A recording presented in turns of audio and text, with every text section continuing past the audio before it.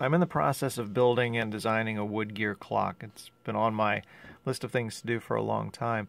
Part of the process is I need some sort of winding mechanism, winding ratchet, so we can wind up the string for the weights.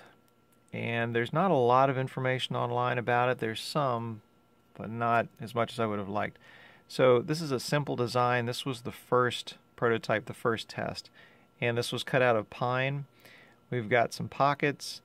We've got several pieces that go together.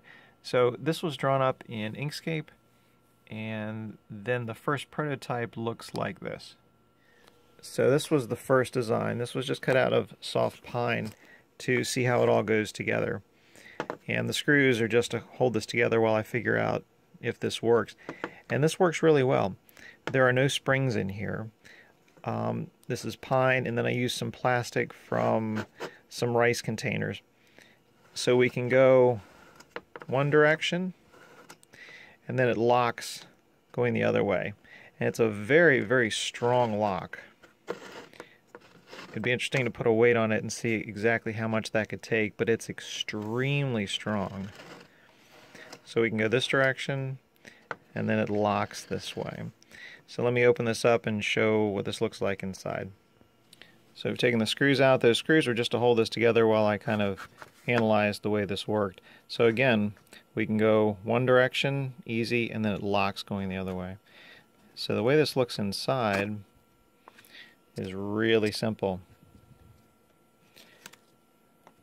We've got a pocket that was routed out, and these little notches are where the plastic catches. Kind of looks like an impeller.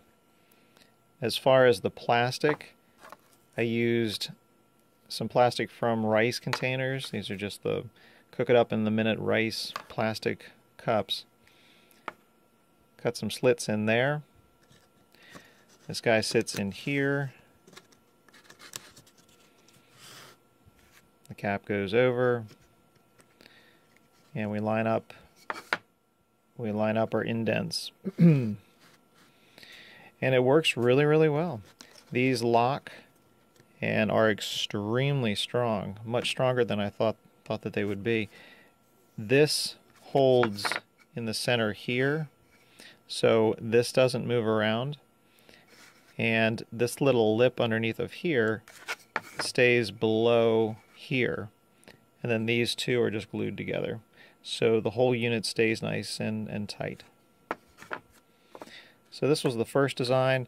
Took about 50 minutes to an hour on the CNC machine to route out all this stuff.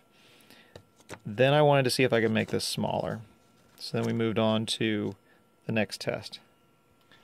The second ratchet design is pretty similar, but it's made up of thin sheets of Luan, so it's much, much smaller. Instead of having any pockets to cut, we're just cutting out pieces. There are no pockets here. So this will sit kind of on there. We'll have a ratchet on the inside. This will be another piece that will go on top. And then this piece glues on to that piece right there. So let me show you how that turned out. So this is the second design, a lot thinner.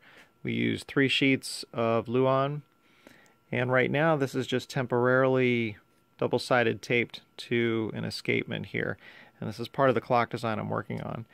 But in this case, we can go this way, so we can wind up our counterweight, which will be off to the right, and then as far as going the other direction, as the weight pulls down, this latches and goes that way. So we can go to the left, nice and easy, and we can go to the right. This design is the same as the first prototype in that it's using the plastic rice containers for the actual cogs or the locks. No pockets. We've got 3 sheets of Luan here, and it seems to hold pretty tight. So here's our smaller one. Same theory, same design. Instead of these being real thick, they're just cut down to the thickness of 1 sheet of the Luan. No pocket. we just have 3 rings, and this works the same way. So we go one direction, and then it locks really strong going the other direction. You can't quite see the individual pieces, but it's the exact same theory. And this one was just held together with screws, and this one's been glued together with gel glue. I think that's probably about as thin as I can make this using these plastic pieces.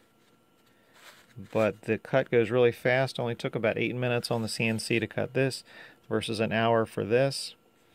Nice and compact and light, and super strong. As soon as those plastic flanges lock in there.